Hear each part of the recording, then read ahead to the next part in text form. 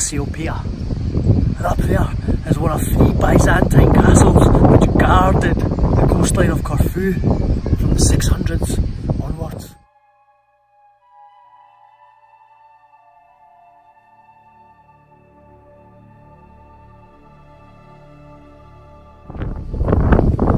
Most of the history of Corfu is Venetian. The Venetians ruled this island for centuries. It was the only island never overtaken by the Ottomans. But there is a different history to Corfu, an older history than that. The Byzantine history of Corfu. That's what I'm going to look at today.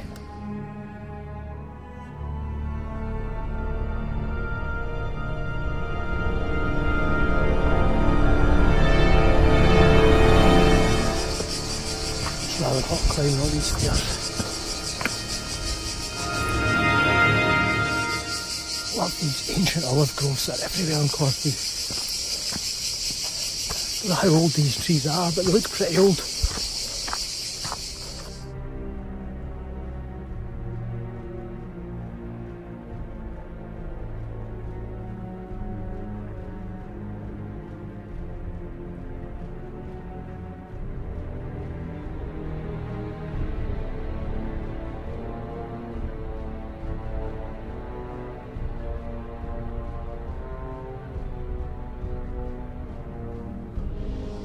I think it was a little bit restored by the Venetians at one period in time, much later in the Byzantine era obviously.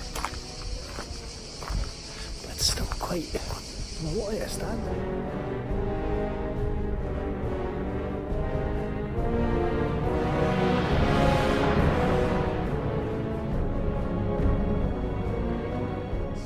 The wall's huge, they go on for ages.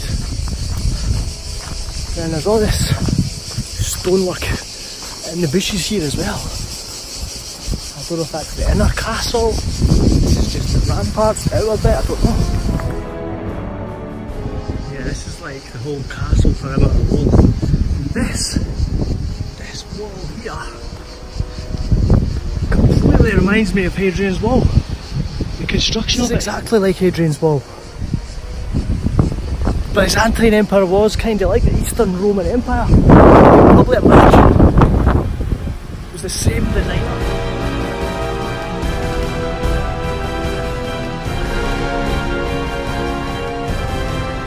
You can just tell that this has been an enormously powerful place in its day. A place of massive, massive importance.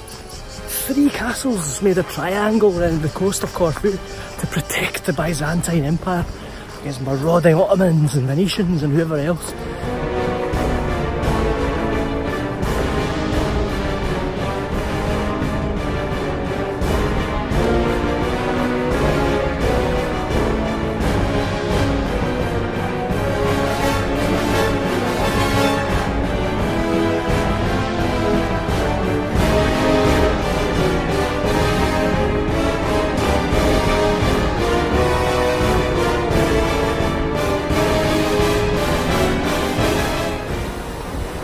I am seriously in awe. This is amazing. It's huge, it's vast. Corfu is packed with tourists everywhere you go. This is the first quiet place I've been to, there's nobody here. Look at it, it's like Hadrian's Wall. It's amazing that you can travel these thousands of miles and you see something straight away and you go, ah, that's the same as Hadrian's Wall. Because it's the same designers, the same engineers, the same Roman entrepreneurs and warlords.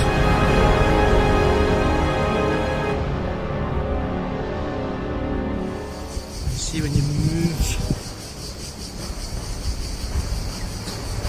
into the forest here, you're beginning to see this huge stonework in here as well. I really don't want to go too far in there because I don't mind large insects, but when I can't see them, they creep me out a bit. Anyone who's walked along Hadrian's Wall must see the resemblance there.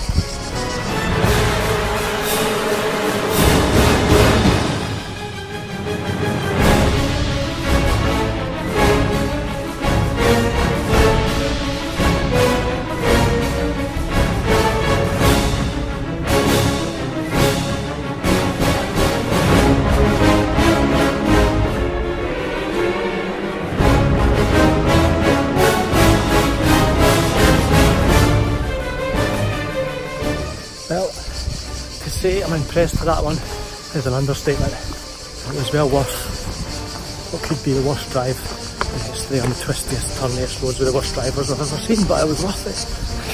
So yeah, if you're in Corfu, get off the beaten track, hire a car, come up and see this for a starter. Byzantine Castle.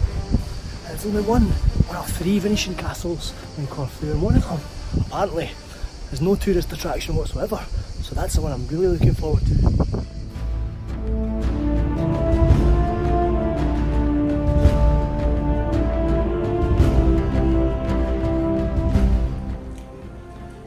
The next Byzantine castle that I want to visit is called Angelo Castro, and it's perched on top of that huge mountain there on the seafront. How do I get there?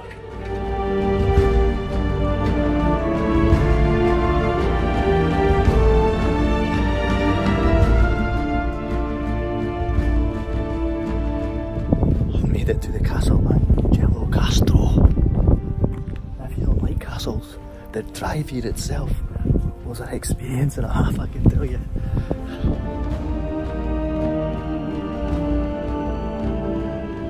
There it is, Angelo Castro. What a sight!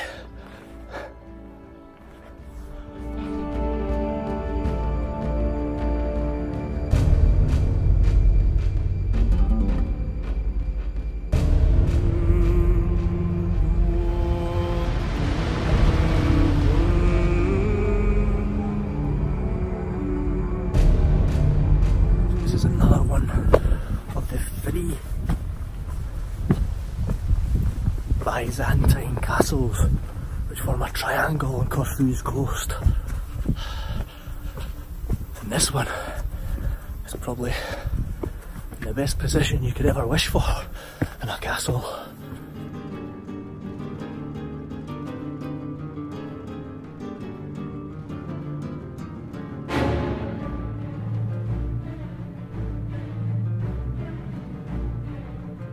Quite a climb to get up here.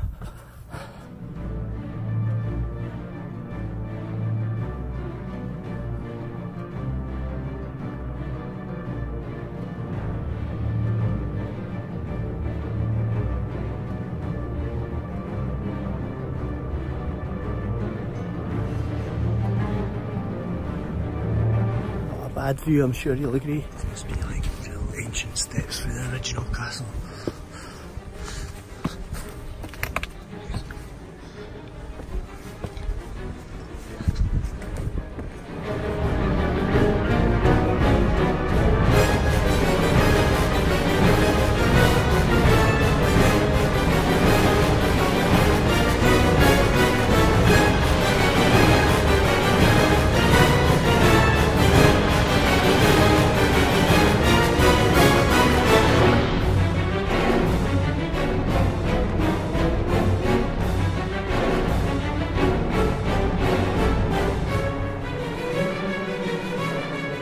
Any Ottomans or pirates or anyone else that are trying to deflect would have been rather put off by this enormous fortress. 300 metres up in the sky.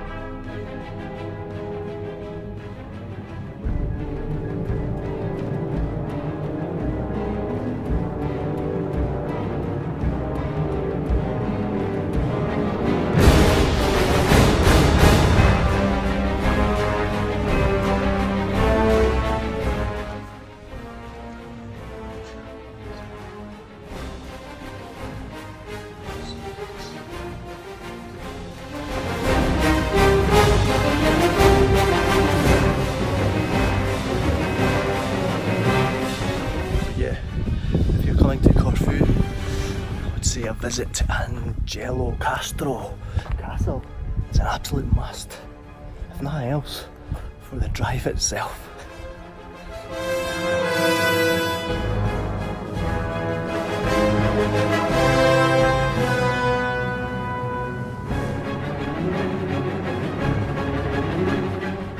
So that's two